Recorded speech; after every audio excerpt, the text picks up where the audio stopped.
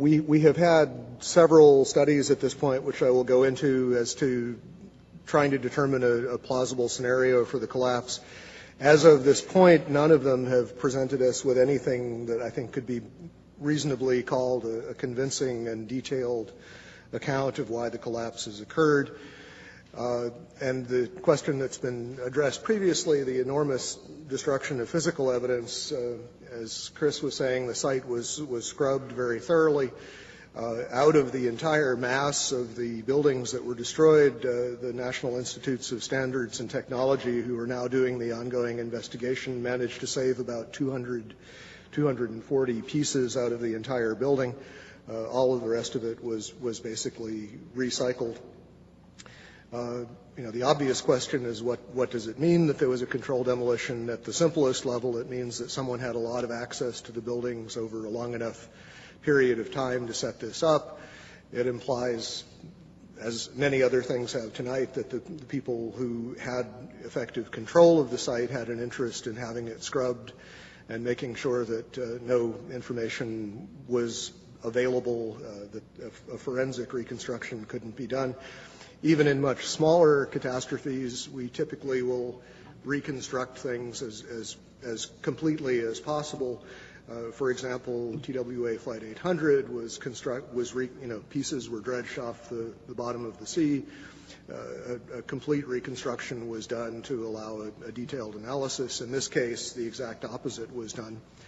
The first report that was really issued on this was issued by FEMA in collaboration with the American Society of Civil Engineers. There was basically a volunteer team from ASCE that had very limited access to the site. A lot of the pieces that they were able to retrieve were retrieved by going to landfills and trying to find interesting pieces before they were disposed of.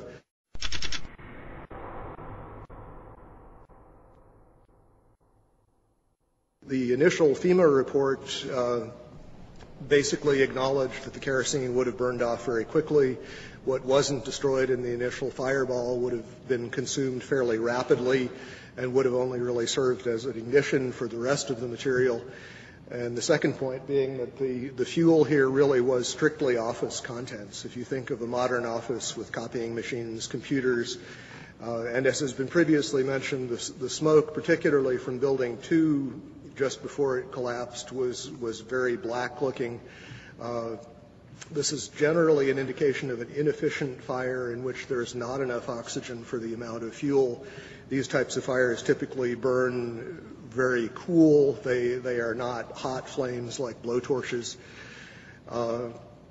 The cores themselves, basically, if you've seen diagrams of the building, there's a large central rectangle in each of the towers that contained 47 columns.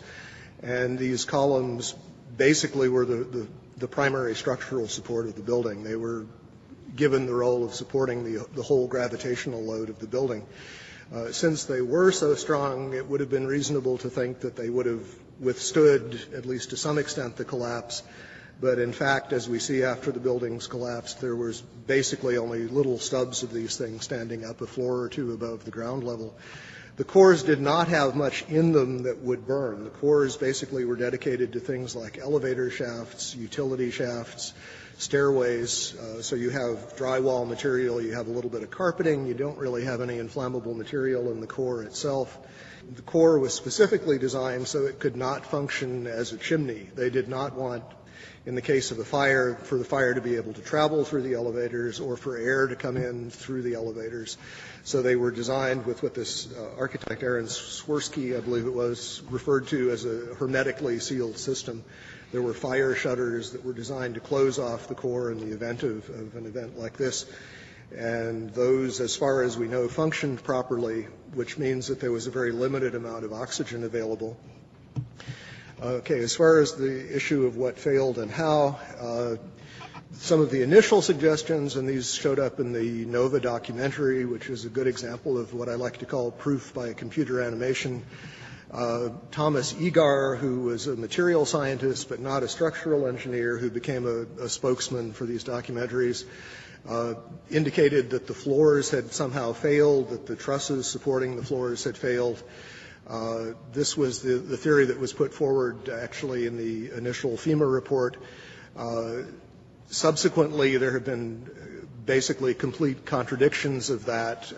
Jim Hoffman has done quite a bit of research which is available on the web concerning the problems with this idea that the floors would have simply fallen. There was a study done by Weidlinger Associates. The chief engineer there was Mathis Levy, who's a very well-known authority on building collapses. He specifically disavowed the idea of pancaking or collapsing of the floors. And the most recent official report we have on this, which is from National Institutes of Standards and Technology, NIST, rejected the idea that floor collapse was part of it. And so as a result, we have basically no sequential model at this point. What NIST has suggested is that there was some kind of simultaneous collapse of the cores, but they have not attempted to give any kind of modeling as to whether those cores could have in fact been destroyed by the fires in the way that they claim. Unfortunately, the material that would have allowed a detailed fire analysis, the actual physical evidence, is all gone.